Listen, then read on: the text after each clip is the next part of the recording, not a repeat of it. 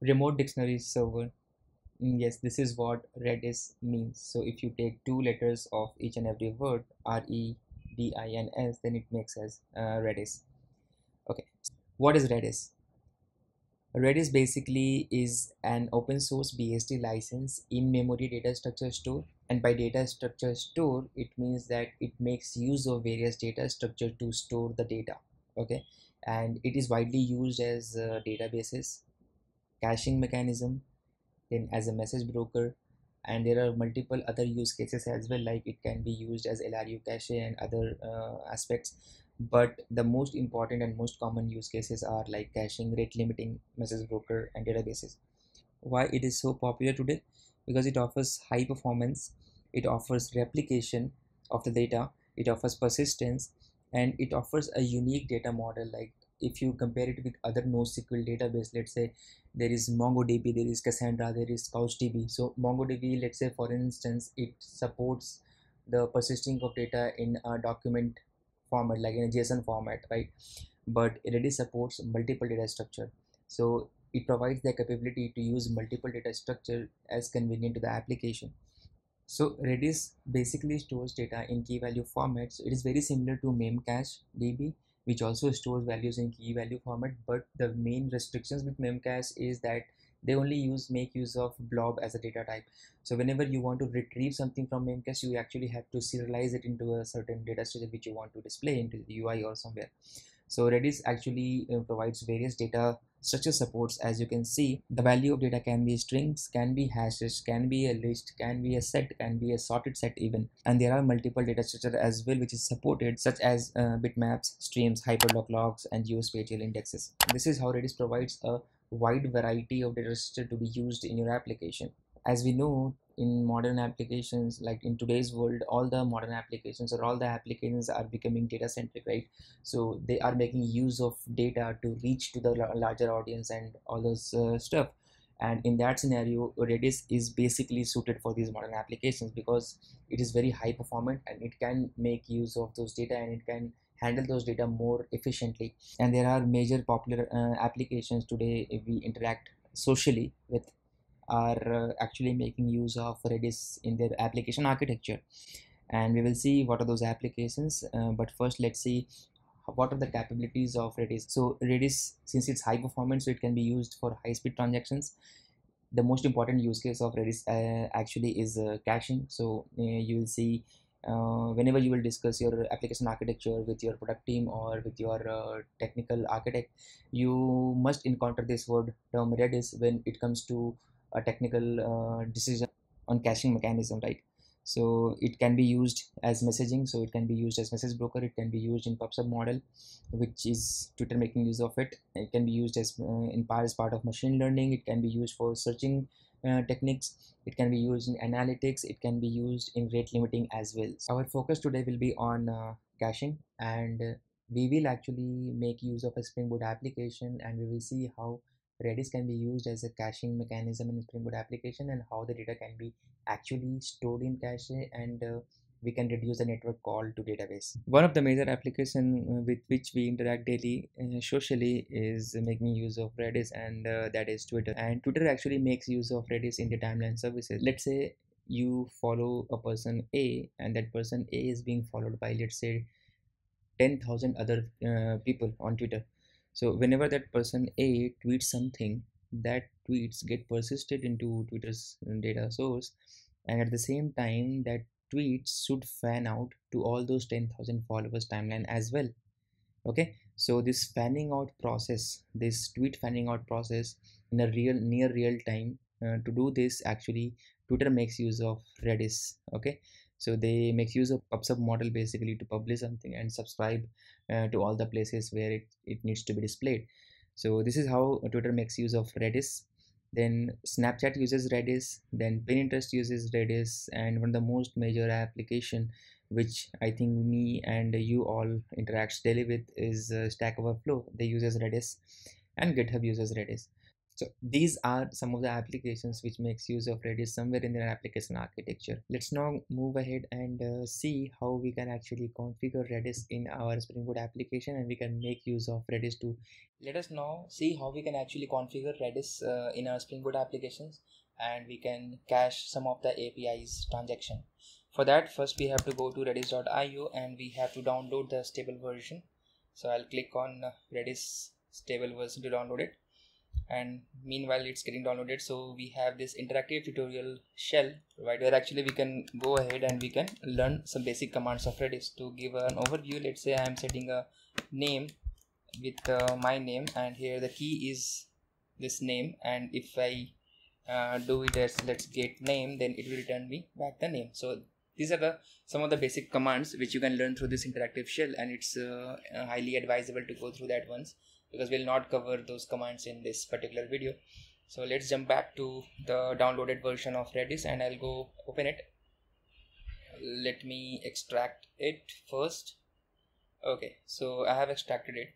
Let me open the terminal at this particular position. Yeah, so the first thing which we have to do after extracting the Redis zip file is we have to run the make command. So what this make command will do, it will compile all those binaries inside the Redis folder which you just downloaded, and once it is compiled we'll be able to start the Redis server and Redis CLI.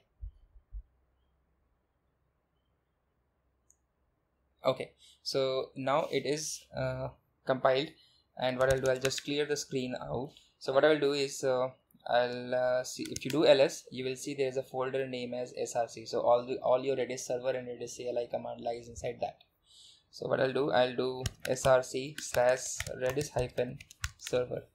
Okay, and this has actually started my Redis server, which is running in port number 6379 by default, and it's running in localhost in standalone mode. Okay, so what I'll do as well is I'll create one more tab, and I will open the CLI. So for that we have to type src/redis CLI.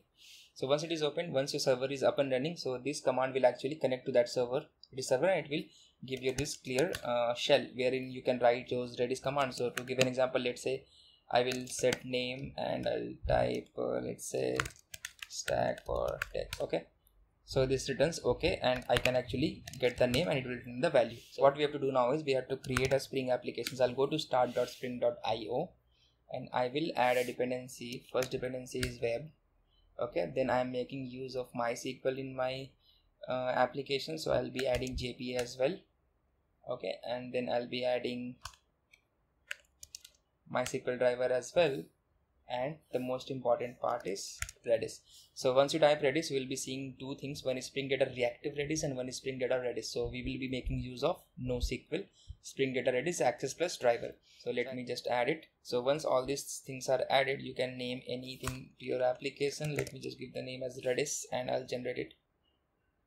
So okay, I have actually imported one application and I have created some basic stuff. So if you see here, I have created a user controller, which is basically get one user, then create a user, then get all user, update a user, and delete a particular user. Similarly, I have created a user domain which will be persisted in MySQL database, and these are the service IMPL, which is actually doing all the business logic of saving, retrieving, updating, and deleting a user record. Okay, so this is the basic stuff. I'll provide the link of this particular application in my GitHub repo, so no need to worry. So the most important thing is in pom.xml. So here, so this Spring Boot starter data Redis. So this is the dependency which will allow our application to enable Redis caching mechanism. Okay, so make sure when you download your application from start.spring.io and cross check your pom.xml that you should have this particular dependency in here. Okay, so let's jump back to the controller. So right now all the controller APIs, all the REST endpoints are basically a normal REST endpoints which will go to a database and fetch the details. So to be able to distinguish whether the API request is making a call to database or it is actually retrieving the data from Redis cache, I have actually included one logger which will log the messages whenever a request comes into this particular controller method, and if that particular API request has been cached, then it will not go inside this particular method and hence nothing will be logged. So let me first start this application. Okay, so now the application is started. I'll go back to Postman and I'll try to retrieve some of the users which is already persisted in the database. So if I hit this API/users, it will give me the list of users which I have already created, and it is already available as part of this particular table. Okay, I've created some 10 dummy users, so that is why I'm getting all these 10 records here. So what I'll do, I'll go ahead and look into this Redis client. Okay, so whenever you want to see whether any key is existing in Redis server, you just have to type keys and then star. So it will list out all the keys which has been created. So right now we have created this set name. Okay, so that's why the name is present here. So if you want to clear out these keys from your Redis server, you just have to do flush all. Okay, and it will return okay. So it's not case sensitive, you can do flush all in small case as well. If you do keys and then star, you will say that it's an empty array. So right now nothing is cached in Redis server. Okay, and let me just go ahead and retrieve let's say the fourth record. Okay, and I'm getting this fourth record.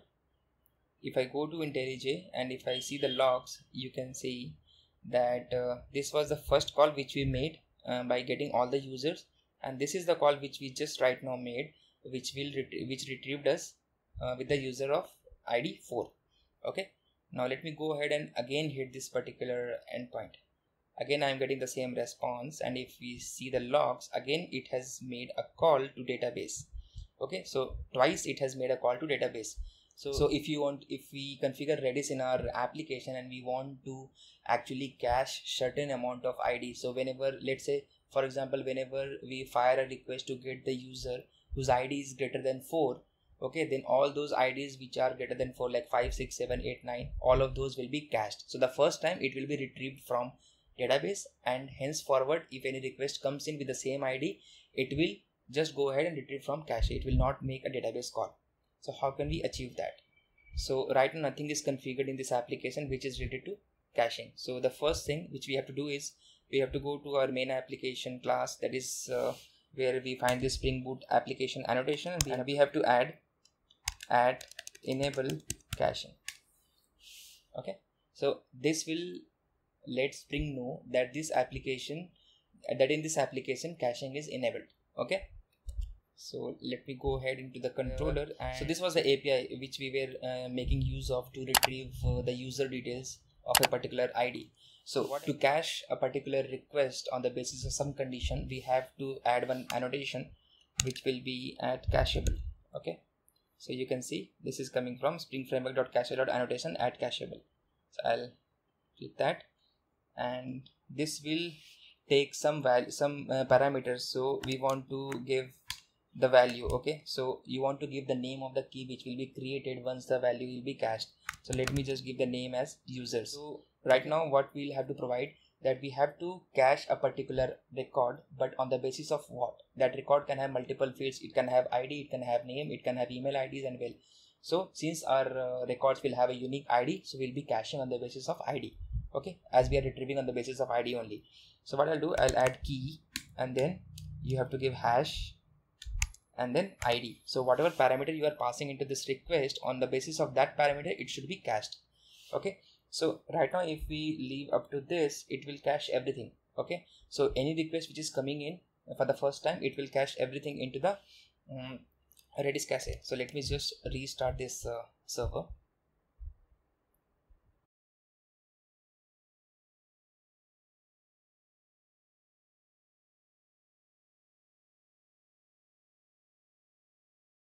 Yeah, it has started.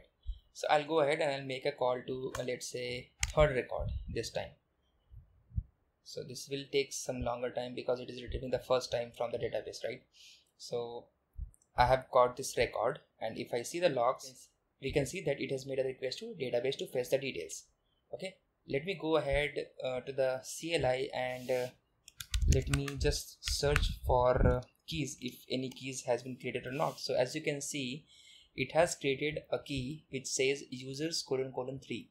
So users is the name which we have gave while configuring add cacheable, and 3 is the ID. So if you do get users : 3, you will get something like this, and you can see that it is having the details about that user 3. So this is the email of the user, this is the contact number, and somewhere would be the name basically. Okay, so now let us go back to the application, and since we have not provided any condition, right, so let me just provide one condition, and with the keyword unless you can provide one condition. So what you can do is you can write hash and then write the result, which will be having the result of that particular record which we're just retrieving. So if result.id is less than 3, which means if the result, if whatever the result we are retrieving from database, if the id of that result is having less than 3, then it will not be cached. Okay, if the id is greater than 3, then only it will be cached. So let's say instead of 3 I'll make it as 5. Okay, and I will restart the application.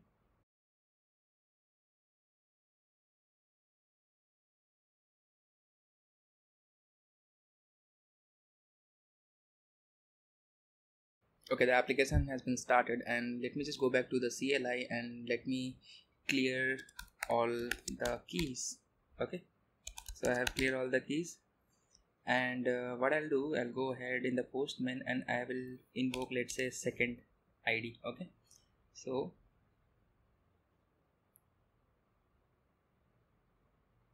it is giving me back the details of second ID, and if we see, it has actually made a database call. So since we have applied some condition that result should be greater than 5, and we will invoke again the second key of the ID. So if we see here, if we do keys and star, it has an empty array, and if we go to the application, we can see that it has again make the call to the user. So basically twice it has made the call, so since it is not being cached. So now let's say I'll go to the postman and I'll create, let's say, the 6th ID, and since it is meeting the condition of ID should be greater than 5, then the first time it should invoke, it should get it from the database, and the second time it should get from the cache. So if I do keys star, we have this user 6, and if I again go ahead and run this, it will not be calling getting from database, it is actually getting from cache, because we have only one call, which was the previous call. Okay, now let me go ahead and actually invoke one update element. Okay, so let me just grab, let's say, the 10th one. Okay, and I will update it. So I'll go ahead and put it into the body. Okay, and I'll make the user 10 as user 12.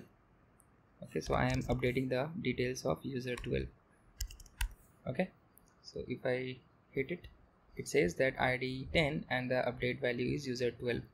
If I go to the database and if I retrieve, so as you can see, the 10th ID is user 12 now.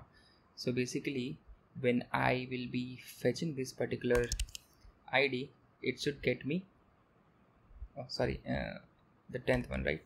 So the 10th one, it should actually get me the user 12.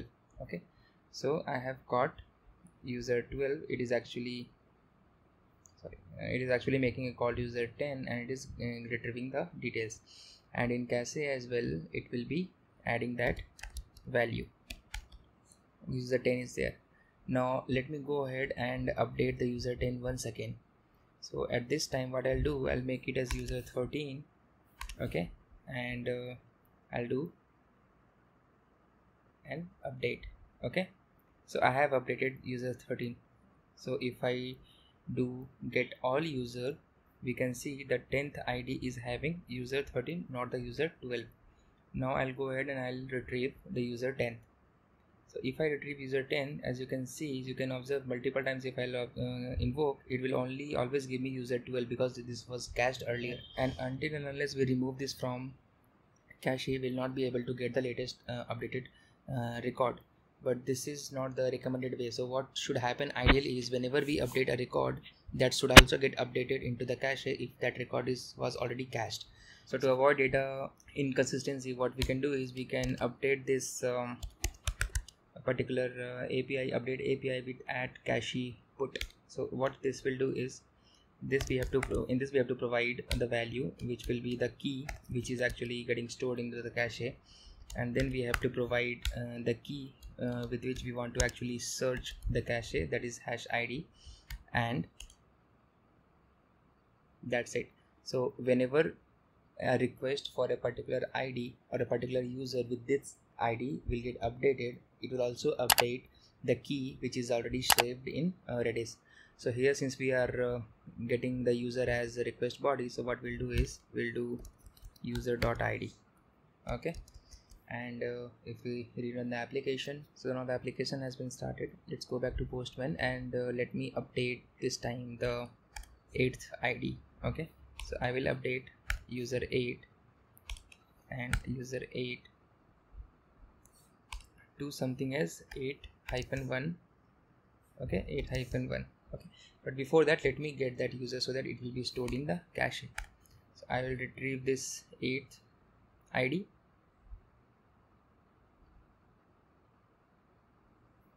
and this should get populated in here. So we have this user 8 in here, and what I'll do, I'll again invoke this, so I'll get user 8 all the time. So I'll update this to user 8-1. So let me update this. So I have updated it to user 8-1, and let me go back to the CLI and let me see if users : 8 what the value is. Surprisingly, this is having user 8-1 @gmail.com, which means when we updated that record, it actually updated the cache as well. So if I do 8 now, initially it was having user 8 and this was cached in Redis, but when we invoke update API, it actually updated the record in DB as well as in the Redis cache. So now if I invoke this, it will return me the new value. Yeah, so it is returning the new value. So this is how we can use add cache put annotation to actually update a record whenever it gets updated into the Redis cache as well. Okay, the next thing is basically to delete a record whenever that record is not existing. So assume that scenario wherein you are actually deleting a record, but that particular record is already cached into the Redis. So whenever you will make a get call to that record again, it will actually go ahead and give it from your cache, and you don't want that particular situation wherein the user record is not existing in DB but you are getting it from the cache. So to avoid that particular situation, what we have this cache evict option, and in this particular option you can actually provide that what happens when a record is deleted. So basically what you have to do is you have to add a value. So this value will be user, so this is the key which is getting stored into the cache. And then all entries, no, we don't want to delete all the entries, we just want to delete the entry from Redis cache which is being deleted from database. For that purpose we have to add a key. Okay, so key will be hash id. So whenever a request for deleting this particular user id comes into the controller, so that particular id, if it is present in the Redis cache, that will also get deleted. Okay, so we just restart the server. Yeah, so the server is started now, and I'll go back to the Postman and I'll invoke a delete command. So let me see, since if I, so 8 is already present in Redis cache, right? So I want to delete the 8th record. Let me record it, let me delete it. So it is now deleted. So if I do a get of 8, it should throw me an error, 500 internal server error, because it is not present. And if I go to this particular CLI, if I do keys and star, as you can see the user 8 is not present. So it has deleted from Redis cache as well, and it has deleted from the DB as well, because okay. So this is how we can actually make use of Redis as a caching mechanism in a Spring Boot application. This is it. I'll provide the application link in the description box, and you can go ahead and download it from the GitHub, and you can follow along. So that's it.